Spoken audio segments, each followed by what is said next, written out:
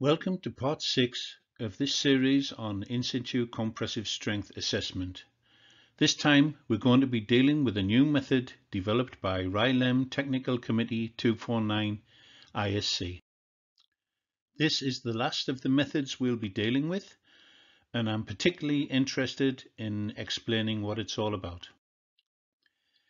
Many engineers are interested in knowing the compressive strength of existing structures, and this is something that is not well covered by the major standards. A new approach that deals particularly with existing structures was developed by the RILEM TC-249 ISC committee, and I myself was a participant in this committee.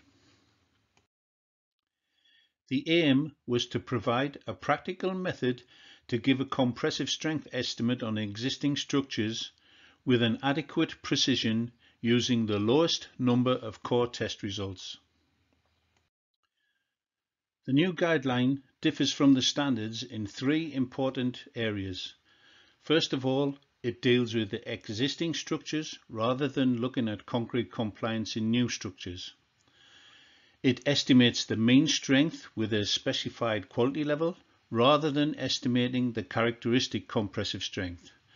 And when it comes to estimating strength at a particular location, whereas the standards give a 5th percentile strength, the RILEM method gives an estimation of the local strength with a specified tolerance. And here we can see the workflow. First of all, we have to specify the quality of the estimation. Then we have to collect the data. We have to identify the conversion model, and finally we do the strength estimation.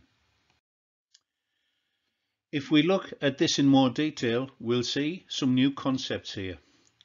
First of all, we have to define how good an estimate we would like to have. The second point is we have to check how good is the quality of the non-destructive testing. Thirdly, we have to use conditional coring, which is something we've looked at in EN 13791. And finally, we have to look at how good is the model for the strength estimation. So the first key concept is the estimation quality level. In other words, how good does the strength estimation need to be? And there are three levels, from the lowest EQL1 to the highest EQL3.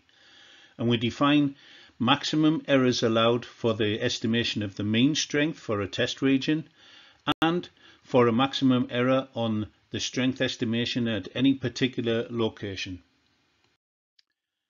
The second new key concept is called test result precision, and it's something that the standards don't deal with at all. The precision of the test data has a major effect on the uncertainty of the strength estimates, so the RILEM method defines a procedure to check the test result precision based on carrying out a number of tests at the same test location, and we have to calculate the coefficient of variation and the standard deviation. It requires very little additional effort and brings a lot of value. Let's look at an example to see how easy the procedure is. I'm using an EN 13791 test location, which is specified as 30 by 30 centimeters. If I'm doing a rebound hammer test, I have to do 9 impacts, and each impact should be 25 millimeters apart. So one rebound test takes up this amount of space. And there I have my first result, and I can have room in the same test locations to do more tests.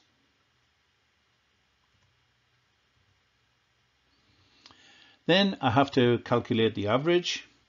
I have to calculate the standard deviation, and I divide one by the other to get the coefficient of variation.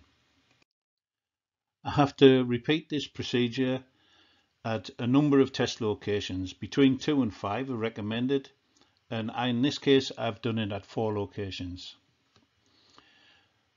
The next step is to check the results against the table, and I can see that 2 of my results give a medium precision, 2 of them actually have a high precision, so the result is that I have a medium test result precision. The third key concept is to use conditional coring in all cases. I've gone into this in a lot of detail in the previous presentations, so I won't go into details here. And finally, the last key concept is to check how good our model is for the strength estimation. So once we've actually defined our model, which could be a linear regression, we actually have to check how accurate it is using the root mean square error, and we should check how good the prediction is, and I will give an example later. So depending on the estimation quality level that is required, the application of these key concepts is either recommended or mandatory.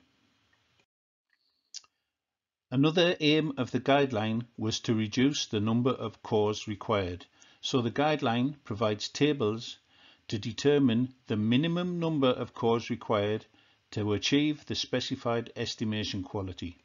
In order to do this, we have to answer 5 questions. Firstly, what is the estimation quality level?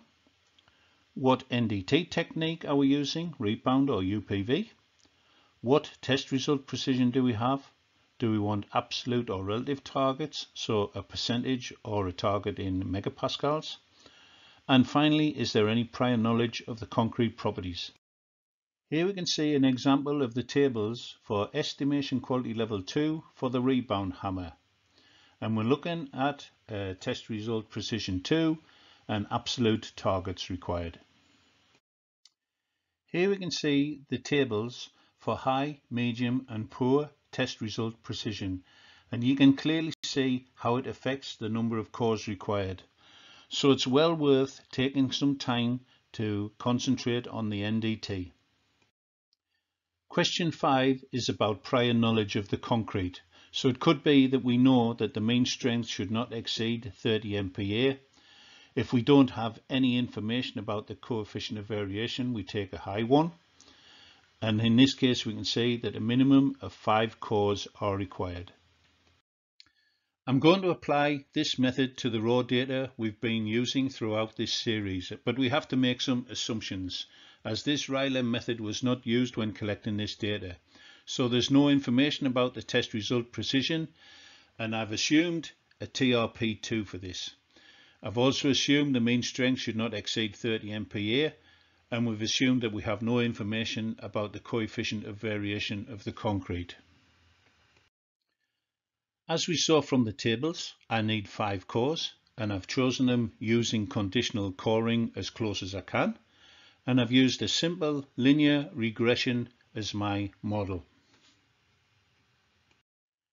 So here we can see the mean strength for the test region calculated from the estimated strengths at locations where we don't have core information, and we can see the standard deviation 4.1.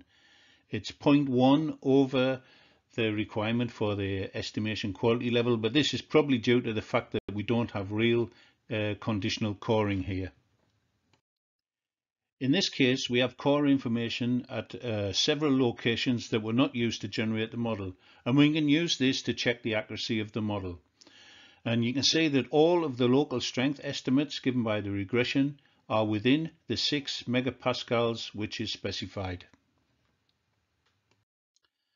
And of course, the regression that we've created can be entered as a custom materials curve into the Schmidt app and then used to estimate the strength at any location in the test region. If I compare the results with the methods we've used earlier in this series, you will see that with the 5 cores, I've obtained the same mean strength as I did using all 12 cores in the EN13791 method. And in addition to that, I have the strength at any location in the test region with a guaranteed tolerance. So to summarize the RILEM method, it's applicable for existing structures. It provides a best estimate of the strength at any location with a specified tolerance. And it defines the minimum number of cores required to obtain the estimate.